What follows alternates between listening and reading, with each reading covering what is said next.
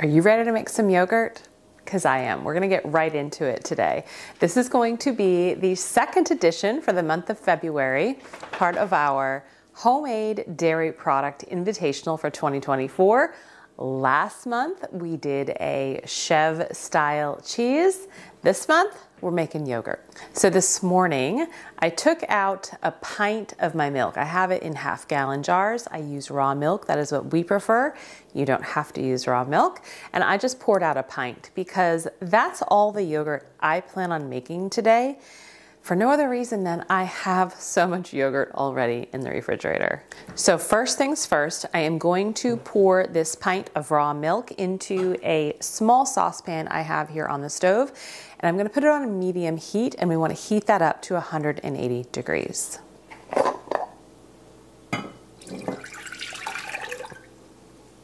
So while that's heating up, it'll probably take, I'm thinking between 10 and 15 minutes max, maybe less because I only have a pint's worth. It shouldn't take too long.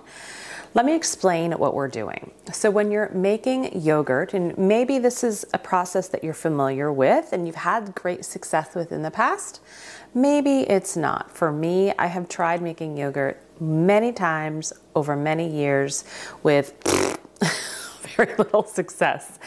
And I think that was attributed to a couple of things. I don't think I was following the process maybe correctly. I don't think I was using the right equipment, which I'm going to go into that. And I probably didn't have a very good culture. So this is the culture we are using. This is from New England Cheese Making Company. It's called their Sweet Yogurt Starter Culture. Now, all of their cultures have a name. This is Y5. So you can go on their website and look, but this is the Y5. In this packet came 5 of these little envelopes. This is the freeze-dried culture. Now, when you're buying from them, which by the way, no affiliation with New England Cheese Making Company, but I really do like their products and their cultures. That is where I buy all of my cultures for cheese making also. You'll get this little packet in it. It'll kind of tell you Y5. Here is the culture, the lot number for manufacturer, and then when it needs to be used by. And so I keep my cultures, like the yogurt, the sour cream, the cream cheese, I keep them in the refrigerator only because I'm using these a little bit more often. But my cheese cultures I keep in the freezer. Either one is perfectly fine.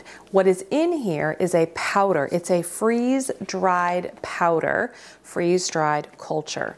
And on the back of the packet, it's going to tell you the directions. And so we are going to heat up the milk, 185 degrees Fahrenheit, 85 degrees Celsius. And then we're going to cool it back down to 112. So we're going to get it to 185, and then let it come down naturally to 112. It's only gonna take, again, 15 minutes maybe, 20, depending on how much milk you have. Since I have little time. And so you may be asking yourself, why? Why are we heating it up to 185 and then bringing it down? Great question. I never understood this either, but the reason we do this, and it doesn't really matter if you're using pasteurized milk, low pasteurization or vat cultured milk, or raw milk. You are bringing it up to that temperature because you need to, this is going to sound harsh, but you need to kill off any other bacteria or microorganisms that could be in the milk that could compete with this. We're bringing it back down to 112 because that is the perfect temperature for this culture to thrive and grow and replicate and culture all of the milk into what we would know as yogurt. But it's also a great temperature for other cultures and bacteria that are already present just naturally within the milk. Milk is especially raw milk, it's a living thing. And so there's naturally other cultures, bacteria, microorganisms, and you just don't want them to win out over your yogurt culture. So we heat it up to eliminate any competing bacteria, bring it back down to that perfect incubation temperature, and then the cultures start to really thrive. It'll take a few hours and you're incubating it for that time, and then you get yogurt. It is so not difficult, and I hope that you'll try this at home. So I had mentioned that I've had some past failures, and I really wanted to kind of point out why that was. So heating the milk, especially on the stove, and I use my my temperature gun to really gauge the temperature here. That really wasn't the problem, I don't think, except when I tried to make yogurt in my Instant Pot. Now, I have an older model Instant Pot. It's at least 7 or 8 years old. And I don't know that the yogurt function gets to the correct temperature and then incubates to the correct temperature, right? I can't set the temperature. You press the yogurt button, it goes to boil, and that's kind of essentially what we're trying to do here. And then it comes down, you hit the yogurt button again, and then it's supposed to do the incubation. So that never worked for me because I don't think I was just trusting that it was at the right temperatures and doing what it needed to do. And I don't actually think it got to the right temperatures because my yogurt never set, right? It was very liquidy. It never actually came together. So I find that heating it on the stove and then cooling it and making sure you're using a thermometer or a temperature gun of some sort, right? Something to monitor the temperature will give you the best start in this process. The second part of the process is the incubation. And so there's a few ways you can do the incubation. You don't need fancy equipment to do so.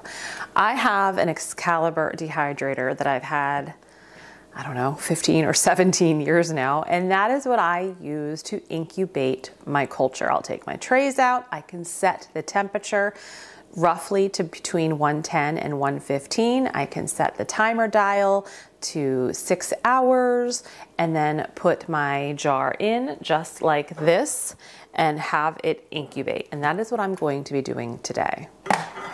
But I realize not everybody has a dehydrator or a yogurt incubator in their house.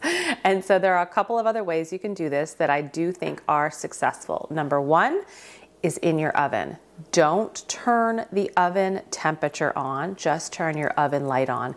You could even put in, like turn your oven on and put in a hot cast iron pan on the rack as well, right on the shelf, and put your yogurt, maybe wrap it in a towel and turn the oven light on.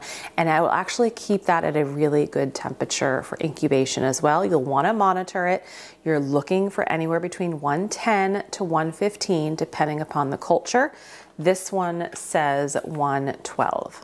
But the incubation time is only about 4 to 6 hours. Now, last time I made this batch, it did take 6 hours, and so that's what I'm going to go off today.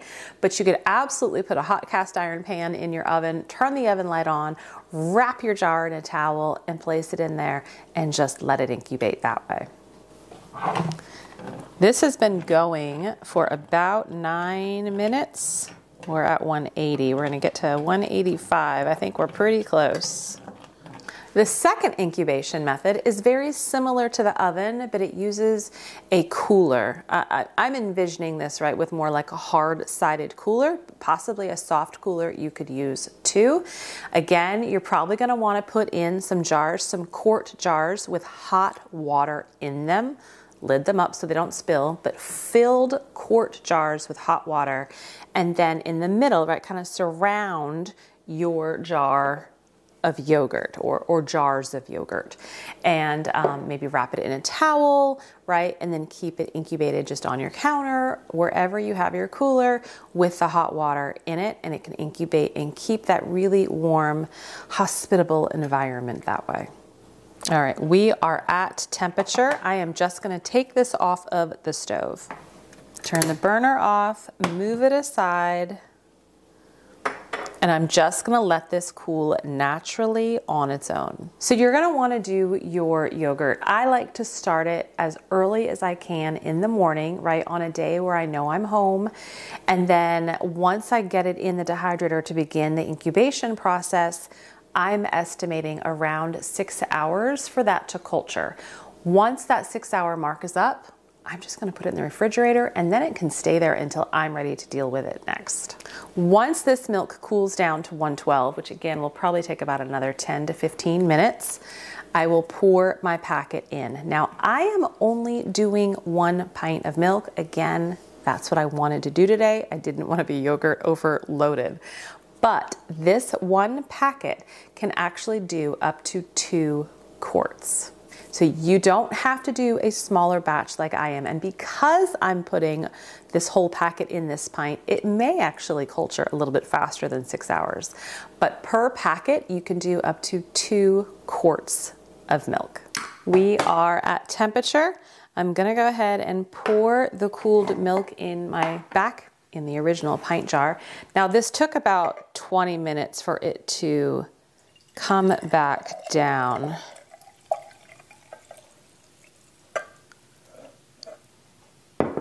I am gonna put my freeze-dried culture right on top. Now with anything freeze-dried, whether it be the yogurt, sour cream, or even cheese culture, you wanna just let it sit on the surface of your milk for just a minute or two because it needs to rehydrate before we start really mixing it in. Once it's been a few minutes, I'm just gonna put the lid on. Make sure you're using a leak-proof lid and give it a shake. Into the dehydrator this is gonna go, or maybe it's into your oven or into the cooler.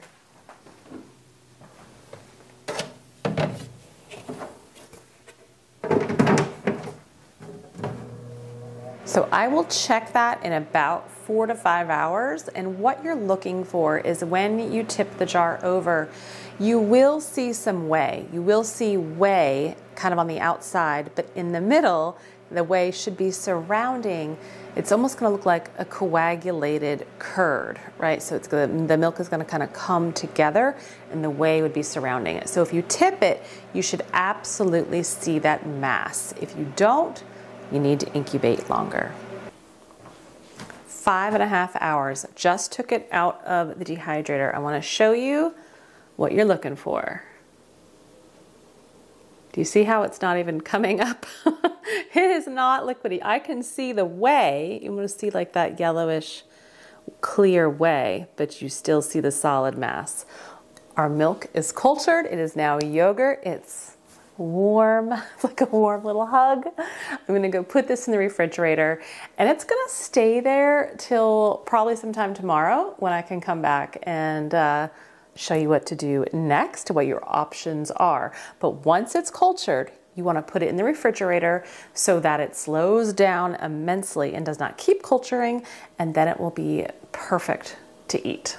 It's been a good 24 hours that it has been in the refrigerator.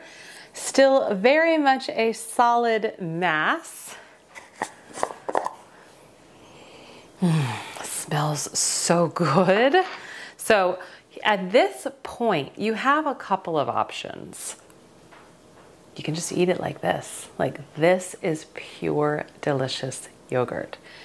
It's actually, I don't even know that I need to strain it. It looks, I may eat this for breakfast. But if you have a little whey, maybe it's a little bit too liquidy for your yogurt pleasures, and you want to strain it more to get it more of the thicker, kind of like a Greek-like consistency, this is where I would go to this next step, which is just take a bowl with some sort of sieve and cheesecloth it, and then I would dump it. Now, as I'm doing that, right, very little, I don't even see any liquid coming out. Sometimes my yogurt is really liquidy, and so that's where I'd want to do that. Strain out that extra whey. It's just the extra whey that is surrounding the yogurt culture. And then you can put it back in and you have a much more thicker consistency. You could also take your yogurt, strain it into your cheesecloth, kind of tie this up with a rubber band and hang it, and that way more and more of the whey will drain out. It's really about the consistency that you're looking for, but this is really thick. Like I said, it smells great. This is probably the best batch I have made in a while, and it really has to do with getting it that 180-ish, 185 degree temp like we did on the stove, bringing it down to around 112, 115, putting the culture in, incubating it, at that desired temperature for 4 to 6 hours, maybe longer, depending upon how much milk you're trying to culture.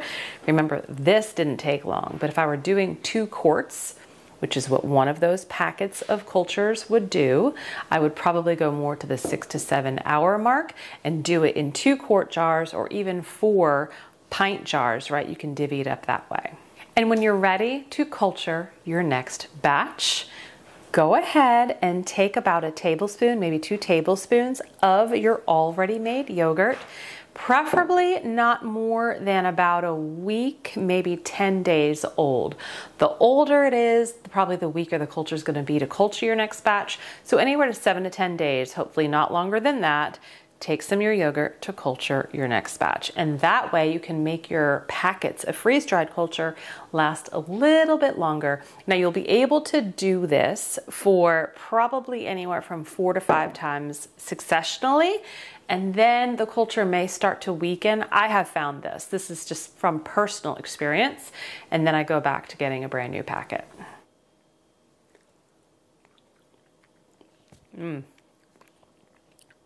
Oh my gosh, that is so good. I don't even need honey, granola, or jam, or anything else. Like, oh my goodness. That's really good. I hope you'll make your own yogurt. Let me know if you do. Remember, I used the Y5 culture from New England Cheese Making Company.